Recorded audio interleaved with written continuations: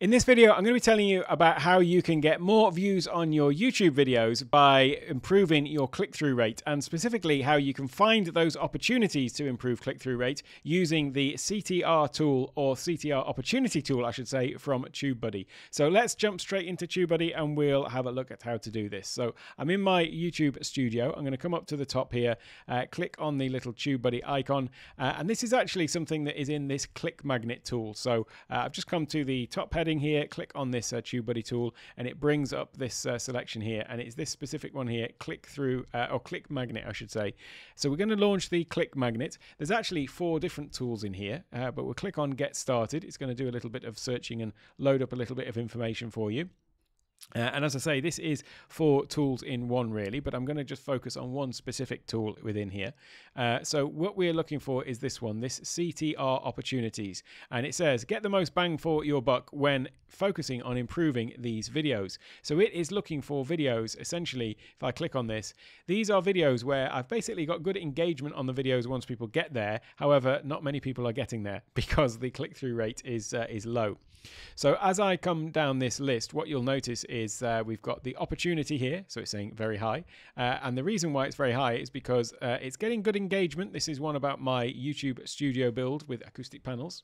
The title's not really that catchy there. I probably need to work on that. That's probably one of the reasons. But you'll notice here that the green performance is the performance of the video, but the click-through rate, CTR, is the one that is quite low here. So I've got a 2.2% click-through rate, 2.24% click-through rate, but the performance is good once people actually get onto it.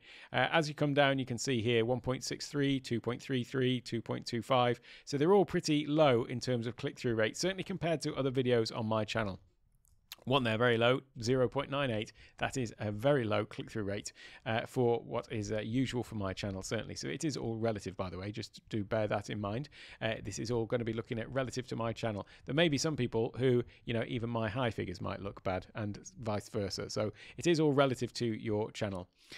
So here, what we can do though is now that we can see these different opportunities, we can perhaps go and do a little bit more analysis. So whilst this says that these are performing well, you may just want to go and have a look at, like, overall the amount of time that you're investing in doing all of this stuff and the sort of long-term sort of payoff of in terms of that. So there's some videos on my channel which are by default, you know, going to be out of date at a certain point in terms of, you know, I cover a lot about beta software, so the Ecamm Live betas and things like that. At some point, those features all become part of the, you know, the latest release and things like that. So they're very sort of time sensitive. So this one, I would say, you know, the click-through rate on this one is quite low, but that's because it's about a particular beta release that was out, you know, 4 or 5 months ago before the latest new release of the software was out. So that one I would just sort of bear that in mind.